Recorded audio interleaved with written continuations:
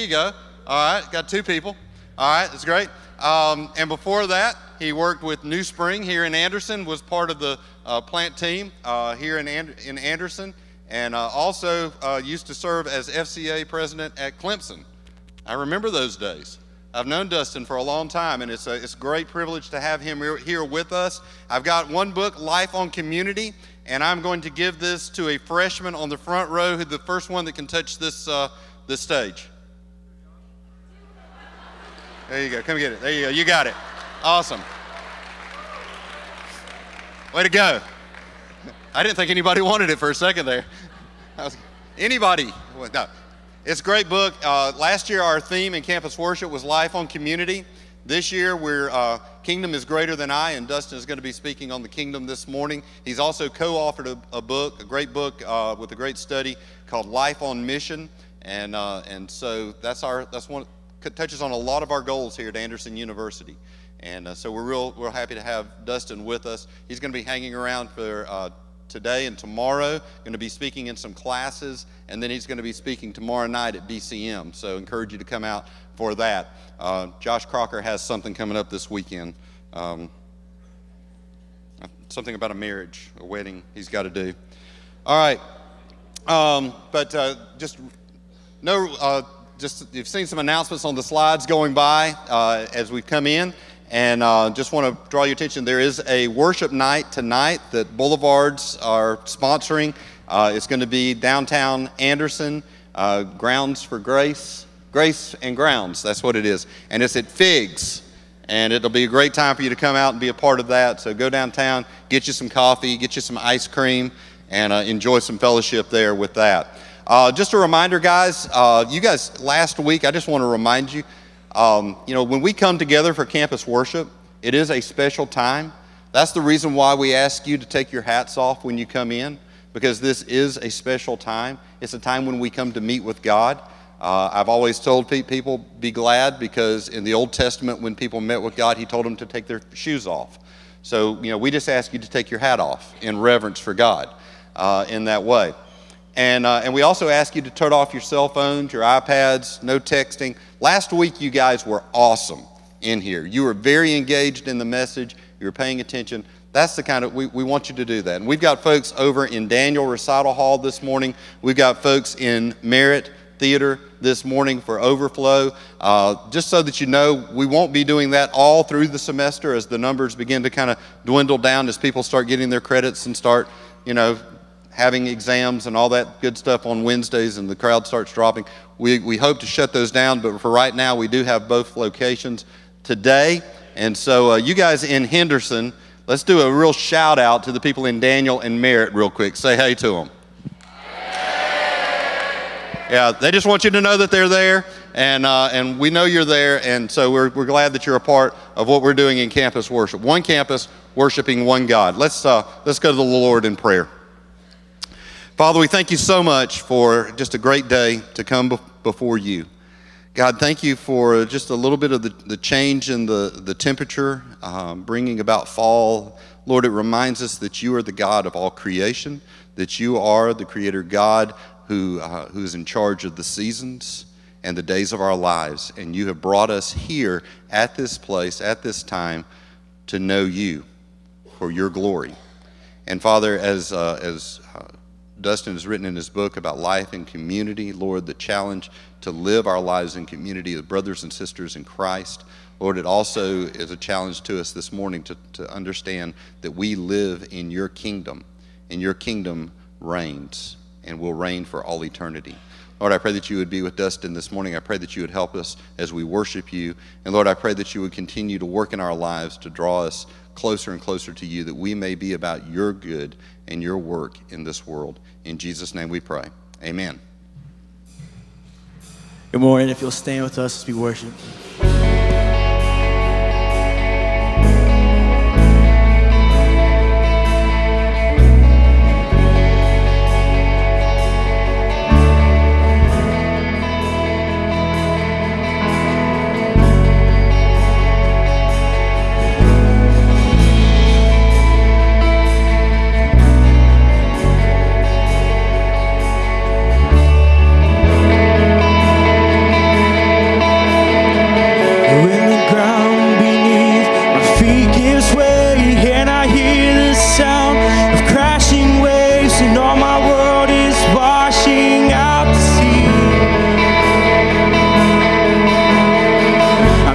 safe in the God who never moves, holding fast to the promise of the truth that you are holding tighter still to me. The rock won't move and his word is shown. The rock won't move and his love can't be undone. The rock won't move and his word is shown. The rock won't move and his love can't be undone. The rock of our salvation.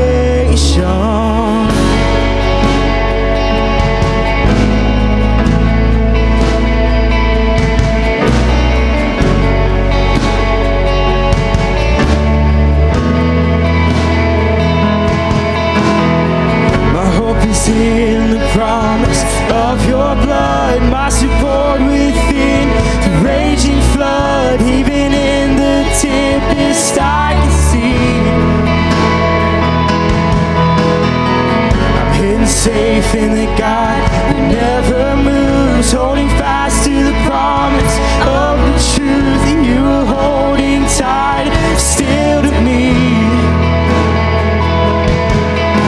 The rock won't move and his word is strong. The rock won't move and his love can't be undone. The rock won't move and his word is strong. The rock won't move and his love can't be undone. The rock of our salvation.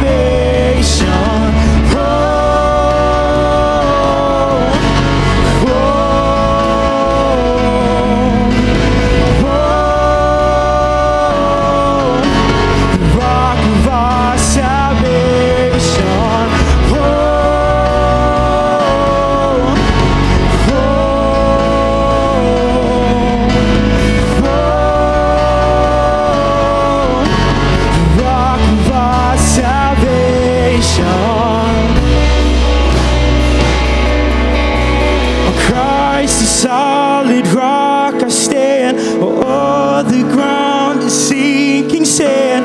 The rock won't move, the rock won't move. When darkness seems to hide his face, I rest on his changing grace. The rock won't move, the rock won't move. And on Christ the solid rock I stand, oh, the ground is sinking sand. The rock won't move, the rock won't move. And when darkness seems to hide his face, I rest on his changing grace. The rock won't move, the rock won't move. Oh, the rock won't move and his word is strong. The rock won't move and his love can't be undone. The rock won't move and his word is strong. The rock won't move and his love can't be undone. Sing that again. The rock won't move. The rock won't move and his word is strong. The rock won't move and his love can't be undone. The rock won't move and his word is strong. The rock won't move and his love can't be undone. The rock of our salvation.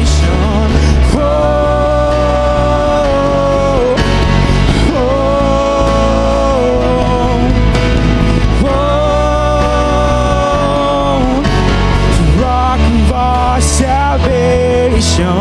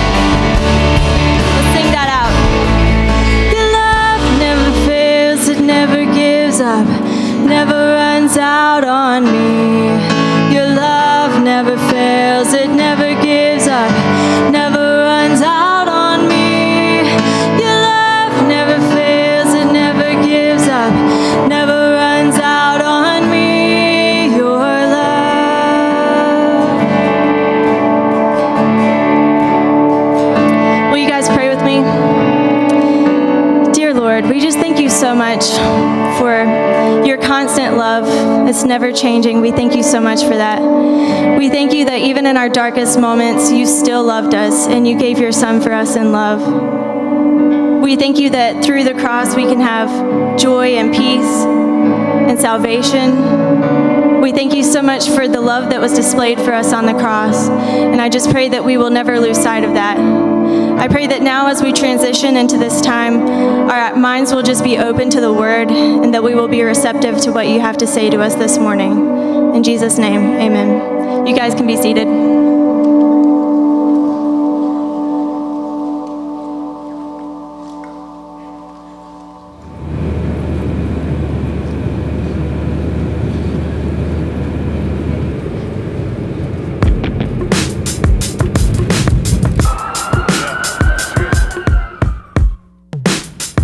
Hey, I'm Luke Martin, and I'm a ministry major and a junior at AU. And this summer I went with Jen Sen to New York City. Hello, my name is Ashley Boltman, and I spent 6 weeks in New York City with the Jen Sen program and got to live life on mission, specifically on Coney Island. Jen Sen is an initiative that the North American Mission Board has to send out college students to different cities, major urban centers all over North America. We were designated specifically in the borough of Brooklyn, and every team was designated a specific neighborhood to spend time, build relationships, get to prepare information for future church planners, and at the end of the 6 weeks we created a prospectus. And it really has kind of two purposes, two things that we did while we were there. One of those is to discover how we can engage in the mission of God through the local church. So we do that through a lot of different ways, like demographics and things like that. But the biggest way that we do that is through developing relationships with people who are in the community, figuring out what their experiences are with church, with Christianity, and figuring out the culture that's there so that we can communicate the gospel in a way that connects with the culture. The second thing that Jen Sen is for is to help us to engage the people that are there in that context personally through building relationships with them so that we can evangelize in one-on-one conversations. Something that's really great about the culture of New York City is it's the most diverse place in the world, it's the most dense place in the world, but everyone there is very lonely. Whenever you walk onto the subway, everyone just has dead eyes and blank stares. But if you take the time to engage in conversation with them, they are willing to open up so much about their lives. So one quick story is one time I sat on a subway and there was a man to my right and a woman to my left. And the man on my right was reading a Jehovah's Witness book, and we got to talk a lot about him searching for truth in a lot of different areas of life, whether that was in the Quran or the Bible or the Book of Mormon. And he got off the train and the woman to my left asked, "What are you guys talking about?" And she told me that she was Muslim, and we started talking about Ramadan and what it looks like to be a woman and practicing the faith of Islam. And that's just a picture of New York City. The darkness is that close and everyone around needs to hear the gospel. And it's the simple things like being on a subway where you can talk about the kingdom of God. Life on Mission it's about engaging the gospel in your daily relationships, the things that you do every day. It's about leveraging the influence that you have with people and all the gifts and the abilities, the passions that you have with a gospel intentionality, using those things to build up the kingdom of God and to further the gospel in any way that you can. It's a way of living that is self-abandoned. It's a way of living that focuses more on how can I further the kingdom of God than how can I live life apathetically, or how can I live a life that just meets my needs or accomplishes my goals. It's a life that is surrendered and sacrificed to the mission of God in the world. I learned that serving Jesus and having gospel conversations can be done in the simplest of ways. So while we're on Coney Island, we went to the YMCA and befriended trainers. We went to the local library and sat in on classes. We worked at the local park to hand out free meals. And in all of those very simple ways, we found opportunities to talk about Jesus. So, for example, one of the trainers that we met, he was teaching us how to work out, and we ended up sitting down in the middle of the floor and having a gospel conversation about where we can find our hope in dark situations. And I definitely learned that living missionally and living a kingdom life isn't something extravagant. It doesn't mean that we have to be super holy or Christian, that loving Jesus well just means sharing the love of Christ in the simplest way. Living a life on mission isn't something that people who are pastors do. It's something that the entire church does. It's a call that God has given to every believer, every disciple. There's no such thing as a disciple who doesn't make more disciples. And so this should be the goal and the focus of every Christian's life. It's not something that people who are just in ministry do. And so we ought to be more focused on the whole church, not just church leaders and clergy people. We ought to focus on the whole church coming together to make disciples in the world and advance the kingdom of God. I think the kingdom of God is knowing that there's hope for the future, that there's going to be a restored world, and bringing that justice and that grace and that mercy here on in this earthly kingdom. So the true answer to all the brokenness that's around you is found in Jesus, and not necessarily just me giving you a free lunch, but me giving you an opportunity to hear about the greatest blessing of all, which is Jesus Christ.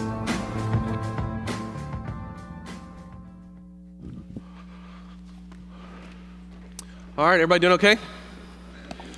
Fantastic. About as many people that came to my church are doing well. What y'all didn't know about that book is inside that book was a $100 bill. I'm totally kidding. That's not true at all. I apologize. I'll buy you coffee over there. Low budget these years. Man, this is awesome to be here. I'm Dustin. I live in Atlanta. I used to live in Anderson at one point for about 2 years, and then I lived in Columbia, South Carolina for 7. I'm planted and pastor Midtown Fellowship there, which apparently 2 people go to, so that's good. And then from there, I moved to Atlanta. I worked with the North American Mission Board, and just privileged to get to travel and speak and write things, and so it's fun. I am married, and I have 2 kids.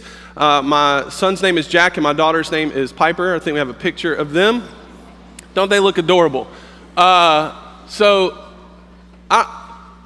good looking. Like, they're good looking kids. They don't look like, they look like my wife, so that's really good. So those are my kids. They're so much fun. This morning, my son lately has been traveling with me when I speak.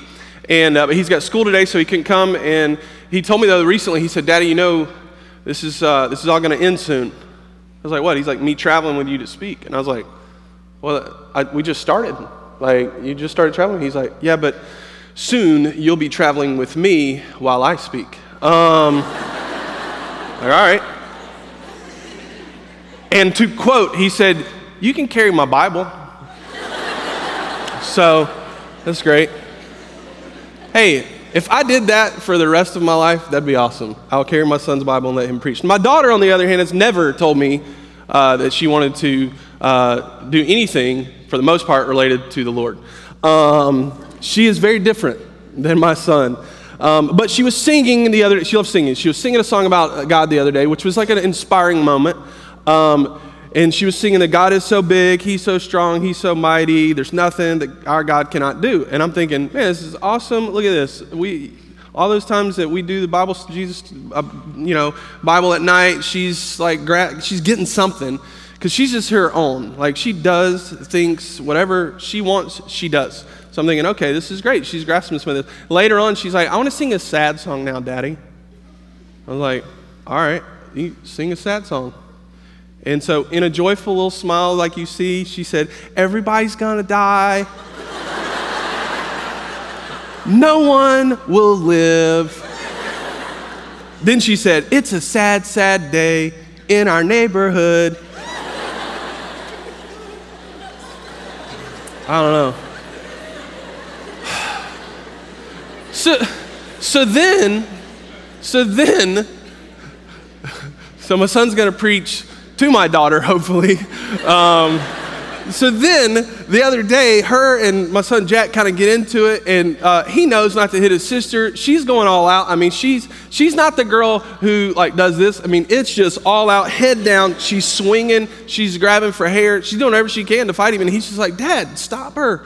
So I go and I grab her hands, and I'm like arresting her. I put them behind her back, kind of, "Hey, you can't do that to him." She goes, bam, and headbutts him square in the nose. Ridiculous. So I'll quit talking about her soon, because the grace of God hopefully will ascend or descend onto her. And then to top it all, I mean, you see her, right? Like, she's adorable. She gets away with everything. Not with me. Not with me. A lot of people are like, oh, she's got your... No, she doesn't. I am after her. I'm going to change her one way or another. A little boy is at our house the other day, and he won't pay attention to her. It was one of my son's friends who's older than her, and she looks at him and she goes, hey, look at me, look at me, look at me, look at me. And she's just like, pay attention to me. And I was like, Piper, chill out. You got to speak more nicely to him. And she says, okay. And she goes, Luke, watch me, watch me. And so I have another picture of her that describes her better. That's her. That's my daughter.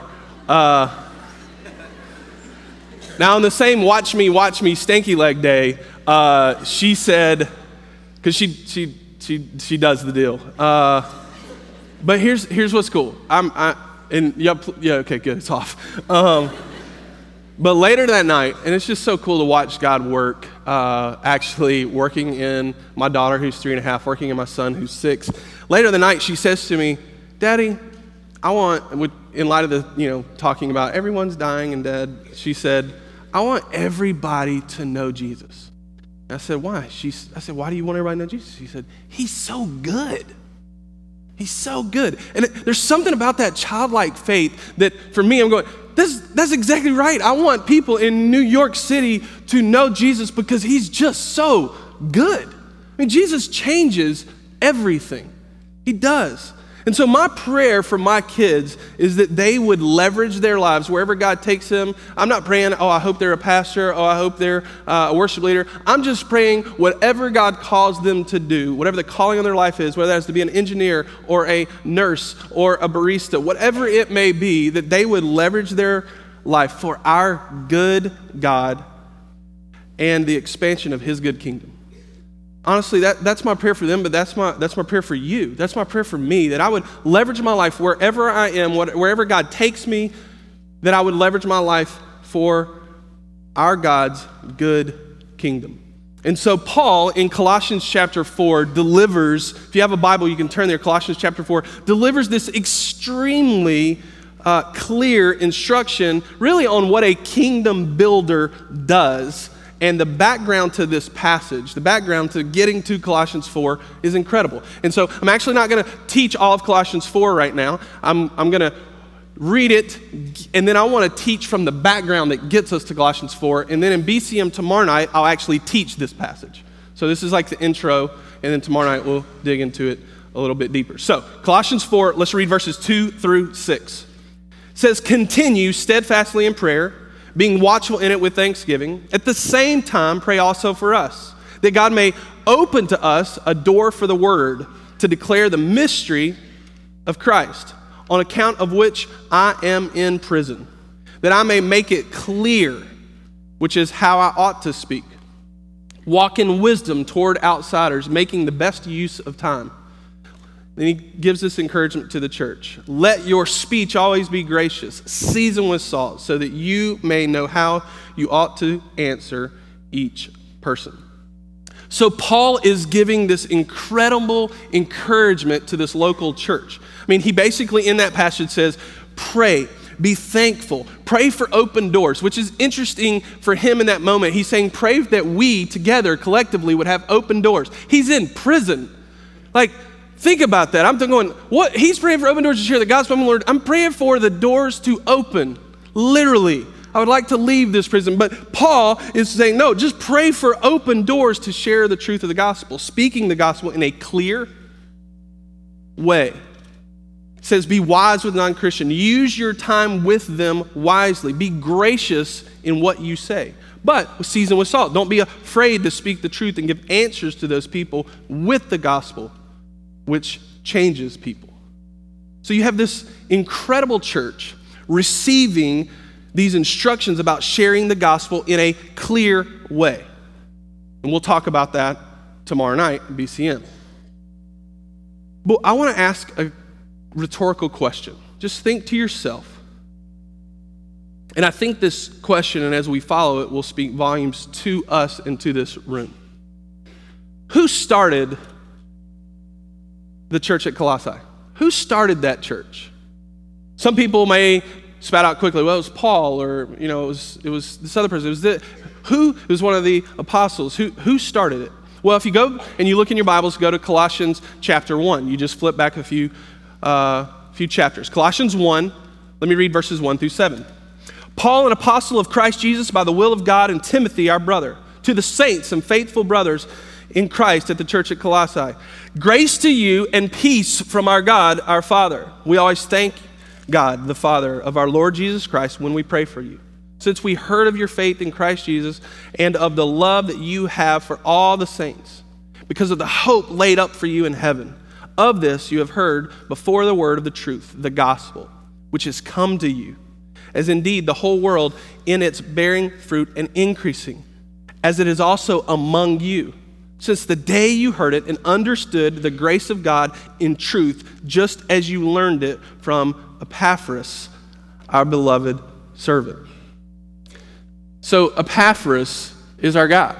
You go back and you look at most likely, high percentage, most scholars would tell us Epaphras was the one who taught at this church. He probably started and planted this church. And then if you look at verses 21 and 27, what you'll see is in verses 21 and 27, this was a Gentile church. So not only has Epaphras gone out, shared the gospel, won people to Christ, and is now teaching what is a very influential church in this region of what today is Turkey, he is doing it among people who had no access to the gospel. Epaphras started this church in Colossae. So what do we know about him? Honestly, we don't know a lot. We know he had a relationship with Paul, and there's even a good chance that Paul, being Paul, discipled him, poured into him, maybe shared the gospel with him for the first time. We don't know that to be a fact, but we know that they were together in Rome in AD 57. And so Paul is the one who reached out to this guy, poured gospel into him in some form, some fashion. This guy then goes to this place in Colossae, very influential city in what is modern day Turkey, and he plants this church in and among a people who don't have and have not had access to the gospel. So the church of Colossae was started by a guy who was discipled by Paul. But now, let's do a little bit more background work. Who sent Paul out? So if Paul's the one that goes to Epaphras, Epaphras is the one that starts church, who sent Paul out? Look at Acts chapter 13, verses 2 through 3. While they were worshiping the Lord and fasting, the Holy Spirit said, set apart for me Barnabas and Saul, who we know, by the way, as Paul, for the work to which I have called them. Then after fasting and praying, they laid their hands on them and sent them off. What do we know about the church at Antioch? The church at Antioch was the greatest church planting church in the history of the first century. Like, we can't sit back apathetically now and just go, well, that's great. I'm really glad that the church in Antioch started. That's fantastic. No, that's how the gospel got to you. That's how it got to me. Like, they began this movement towards the gospel going to a Gentile world. They planted more churches than anybody. Like, for crying out loud, they sent Paul out to plant churches. Like, that's a good day. Like, if your church is expanding and starting campuses here, campuses there, or planting a church over here, planting a church over there, it's like, who we got up next to go start that new campus? Oh, Paul, the Apostle Paul. That'll work. See how he does.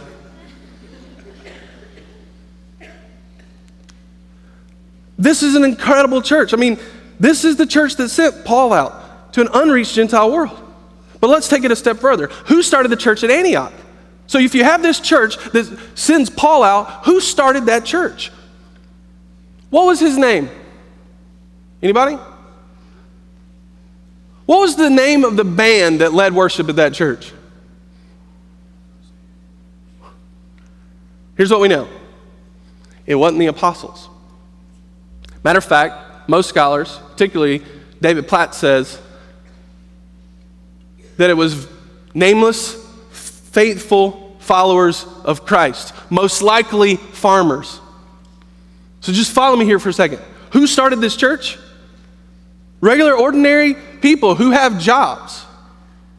Nothing against, hey, how many people in here Christian ministry majors? Raise your hands.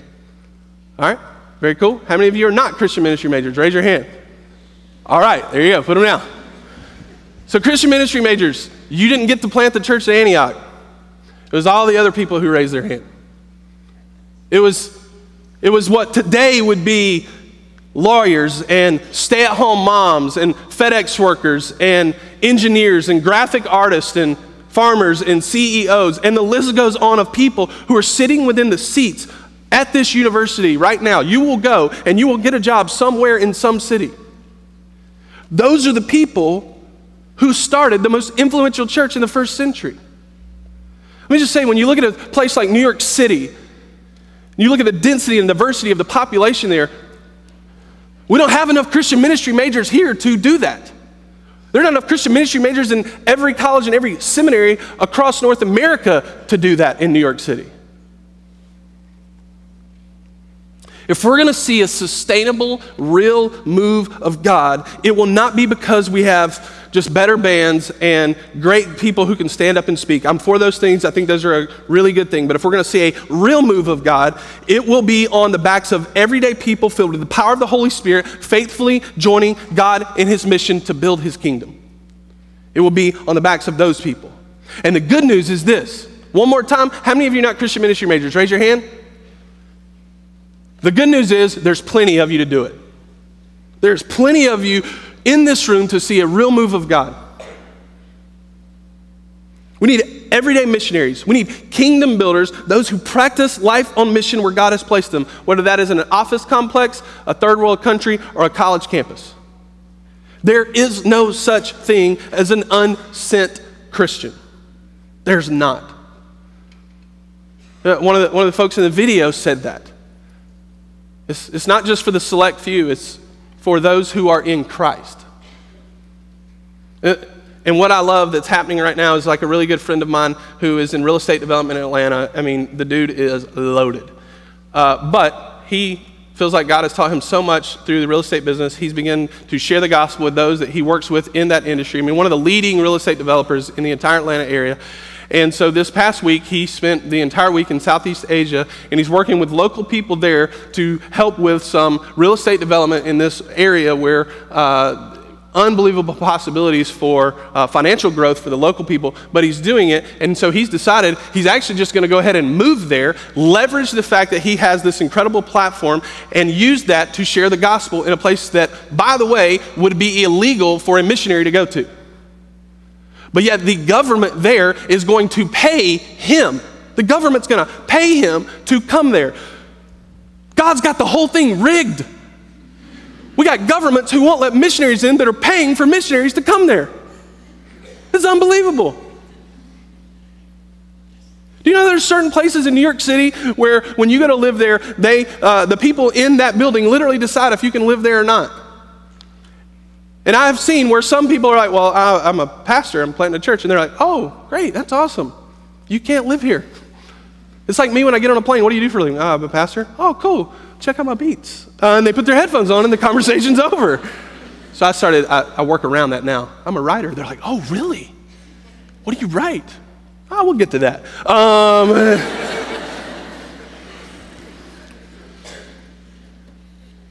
If we're going to see a move of God, it's going to be because engineers moved to New York City, and people who are in finance moved to New York City, and people moved to Southeast Asia who can help land developers in that country be paid by that country to share the gospel with that country. That's how we're going to see a real move of God.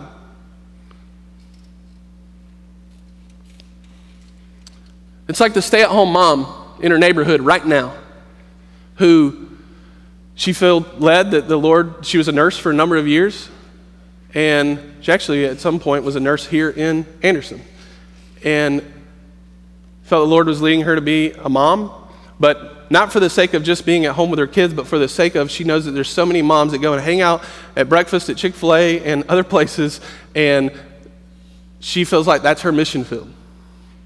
So she had a book club just 2 weeks ago and reading, which to me is like, are you kidding me? Reading To Kill a Mockingbird. Like, there was a reason there were cliff notes for that book. And so she is now leveraging her life in that way. There were 18 women in that home the other night.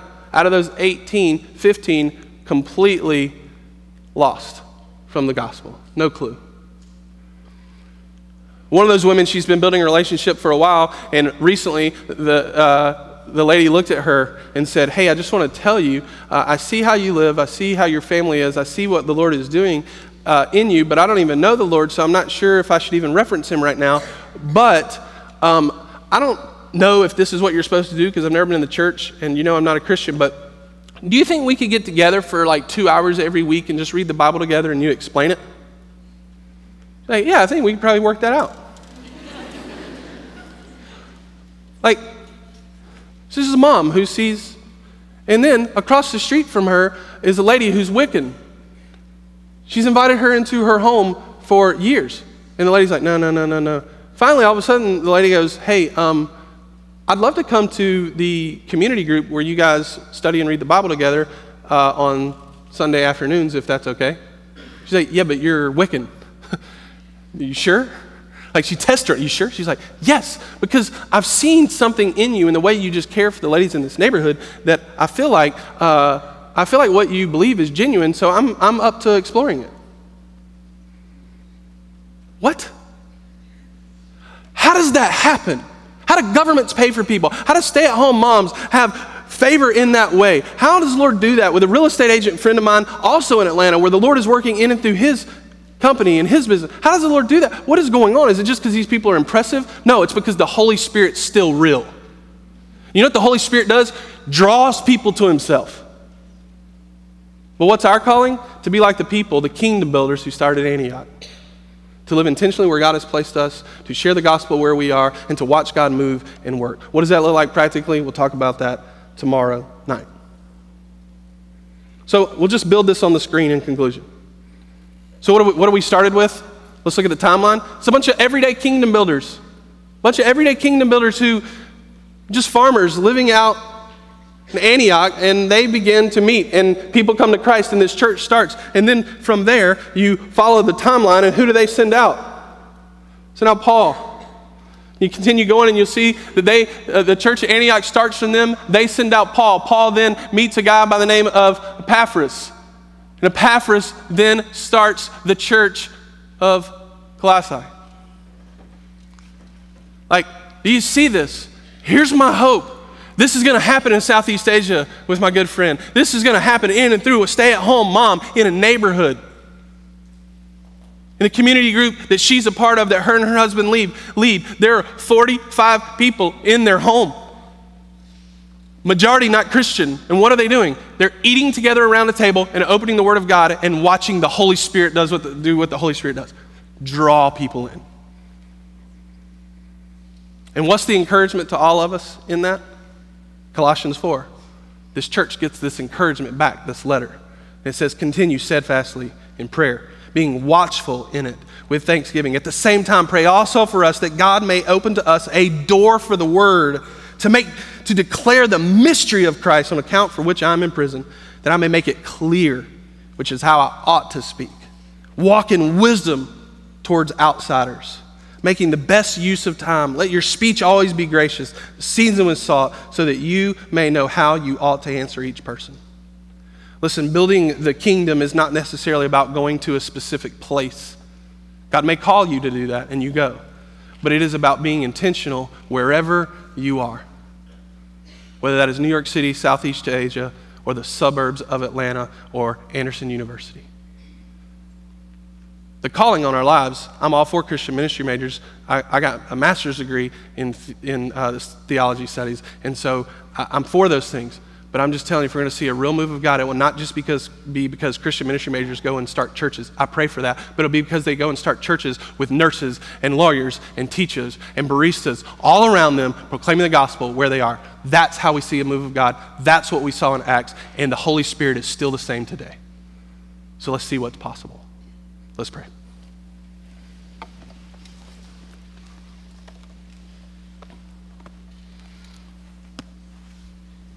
Father, thank you for a room full of influencers. Lord, thank you for a room full of people who are going to go out and get jobs. Lord, I pray that they would do it strategically for your name. But Lord, I pray that they wouldn't wait to live on mission until they get to that place or that city or that new job or but Lord, that it would begin even now, that the practice would start right now where they are in this place. Lord, that you'd remind us it's not necessarily about where we're going, but it's about being intentional wherever we are. That we'd understand that we as followers of Christ Jesus are a sent people to live out the mission of God. Lord, we not rely on just a Sunday church service to save the world, but Lord, we would see that it makes so much more sense for us to be spread out, sharing the gospel the same way, Lord, that you did in and through Acts. I pray for that now. I pray for a movement in and through the people in this room. And that we would look back and tell stories of those who went from here to places and to cities, and that cities were literally changed. Because that's what you can do. And we believe in the power of your Holy Spirit to work, to draw people to yourself. Use us in that. Lord, it's by your grace that we get to be involved. We love you, Lord. In your name we pray. Amen. I want to invite you guys to stand and sing with us.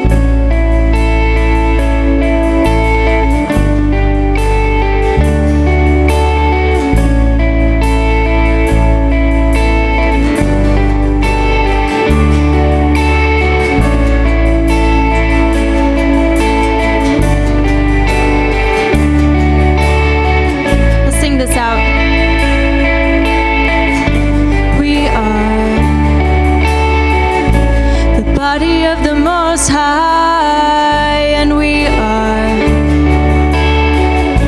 the bride of a Savior, and we fall for the King of the kingdom as we sing the songs of salvation, and we stand for those who cannot stand for themselves. And we love the loveless, and we go where your light's not shining. We are the body of Christ, and we shine like a city on a hilltop, and we boast the Spirit living in us, and we march on a road leading to freedom as we reach out our hands to the fallen, and we bring living water to the thirsty, and we live for the one who was and is to come. So our life counts for something greater than ourselves. We are the body of Christ, and our anthem will be a song of praise to the King. He is worthy. He is worthy. With one voice we will sing, where, oh, death is your sting. He is mighty, he is mighty, and our anthem will be a song of praise to the King. He is worthy, he is worthy. With one voice we will sing, where, oh, death is your sting. He is mighty, he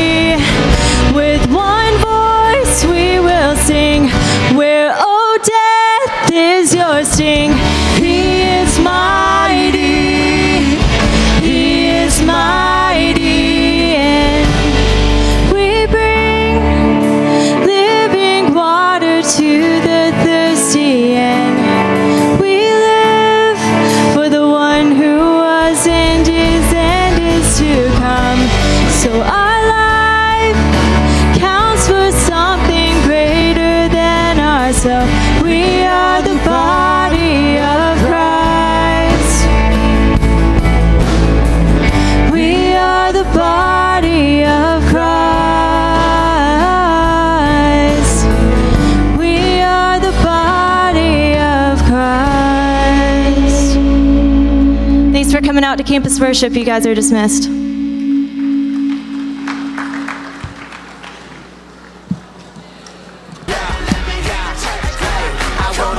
Type of dude to get the Lord on his feet. I wanna do the type of shows that the Lord wanna see. What I mean, if I can make the whole church clap, it ain't a clap in the heavens, then that clap just a clap, clap. For a son glorified, sitting mortified, the Holy Spirit going